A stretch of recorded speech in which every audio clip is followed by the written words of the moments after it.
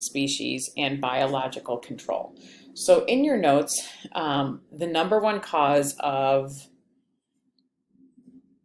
endangered species or loss of biodiversity is habitat loss.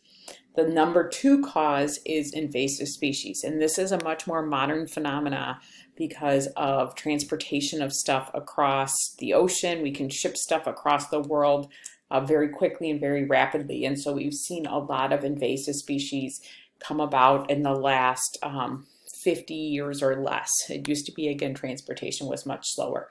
So the number two cause of loss of biodiversity is invasive species.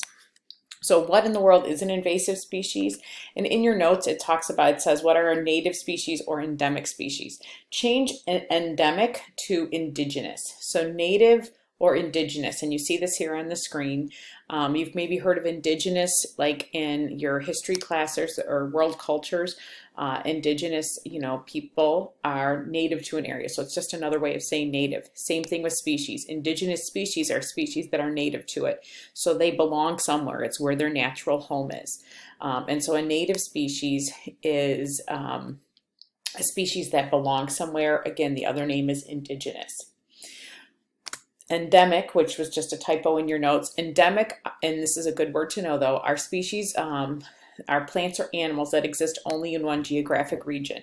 So for example, a Manx cat only is found on the Isle of Man. A lemur, so if you watched any of the movies Madagascar, the lemurs did all the dancing in that movie, but there are actual real lemurs, not just cartoon characters, and they are endemic, only found in Madagascar. So that's what endemic means, and endemic species actually are likely to become endangered species, because if we wipe out where they belong, or an invasive species comes in and wipes out where they belong, it can become a real problem.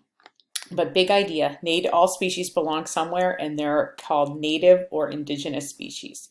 But what that leads to is the fact that there can be non-native species. So again, every species is native somewhere, but a non-native species is a species that has been moved either intentionally, like buckthorn brought here to the United States intentionally at first, or by accident. We'll talk about the zebra mussel and the brown tree snake. They were accidentally brought somewhere else. But a species that has been moved to another area with similar conditions and it's able to survive. If we took piranhas and we put piranhas in lakes around here, they would not survive because they could not survive our winters. The water temperature would get too cold for them. So we wouldn't worry about piranhas taking over Lake Opeka because the conditions wouldn't be similar. But species native in parts of like China that have similar conditions could become a problem in Lake Opeka.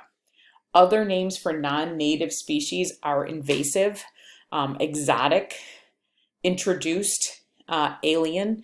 Those are all other names for non-native species. So again, you'll sometimes hear them say it's an introduced species or an exotic species. Just think non-native for all of those types of species.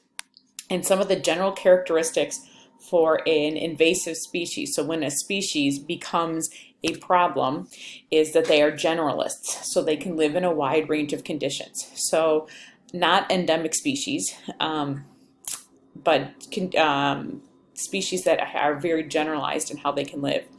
The conditions have to be similar. So again, I did that example of the piranha. A piranha could not live in lakes here around Des Plaines because the conditions are not similar enough. Prolific. Prolific means reproduces early and often, so produces lots of offspring. Typically not always what's called an R strategist, and we'll talk more about that later. But again, having a lot of offspring at a young age. And they can outcompete native species with because of their early reproduction, that they have lots of offspring, etc. And then what happens is in their new area, they don't have natural predators. That's not actually a characteristic that they have, but that's part of why they're able to thrive so well. So that's just kind of an introduction to non-native species. And now I'm going to get into some